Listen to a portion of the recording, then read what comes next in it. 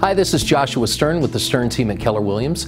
My goal is to keep you educated about all things real estate so you have the ability to make great decisions when it comes to your own home selling, home buying, or home investing goals. So today's topic is the first quarter housing stats for the Wasatch Front. Again, thank you for watching our video blog. Before we get started, I just wanted to point out two features on our site. First is a really great tool that you can use to get a free home evaluation instantly on your own home. And then second is our buyer site, which will link you to real-time listings of all homes from all brokerages that uncover the entire Wasatch Front. So now back to our topic. First quarter housing update for the Wasatch Front 2018. So the first quarter sales are actually up in 2018, nearly 6% from 2017. Already 6,500 homes have been sold in the first quarter this year compared to just over 6,100 from 2017. We've seen an 11.5% increase in the average sale price year over year.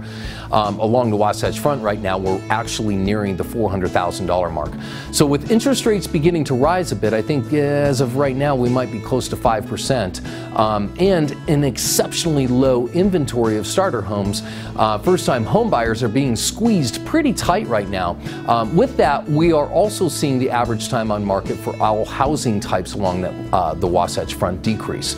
So first quarter of last year, the Wasatch Front was about 53 days on market, average to sold, right? Now we are around 48 days on the market average to sold. So that's about 10% less time to sell a home at the start of this year. So currently we have a tale of two markets, and what that means for all price ranges, we have an inventory level of 3.7 months supply. That means at the rate buyers are currently buying, it would take 3.71 months for the buyers to buy all of the housing types, given the fact that no other homes would come on the market.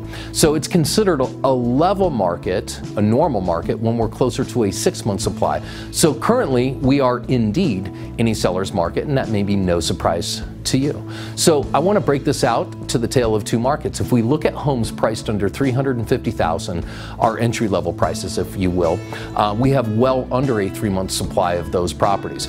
But when we look at homes priced above, say, $500,000 for our move-up buyers and sellers, we have close to a 7-month supply of homes on the market, which lands kind of in that level market supply. So the higher you go in price, the more it becomes, let's say, a buyer's market, right? Well, the housing market is more of a trickle-up market, meaning the first-time buyers cause the rest of the market the ability to move on as well. So when a first-time home buyer buys, well, then that seller's able to move up into the next price range of homes. When that seller sells, then they're also moving up, right? So we can see how the lack of supply in affordable housing arena actually impacts the market in the higher price range. So as in we have more supply of those higher priced homes. For new construction homes along the Wasatch Front, the average price is up just over 8% the first quarter of this year, 2018, over 2017. Given the fact that cities like Salt Lake, Provo, Lehigh, and Ogden have all made top 10 lists for places to live, work, invest in homes and the like, it is expected that prices will continue to increase through the remainder of 2018. I expect that we'll continue to see very tight inventory in the entry-level price range with lots of competition. It's great timing for those who are selling, and there are strategies you must use to ensure you get the most from your agent. And for the buyers, you need a full-time buyer's agent with experience in navigating these waters. Do not go at it alone. If you have any questions about your own home or about the idea of purchasing a property in a market like this, please feel free to email or give us a call.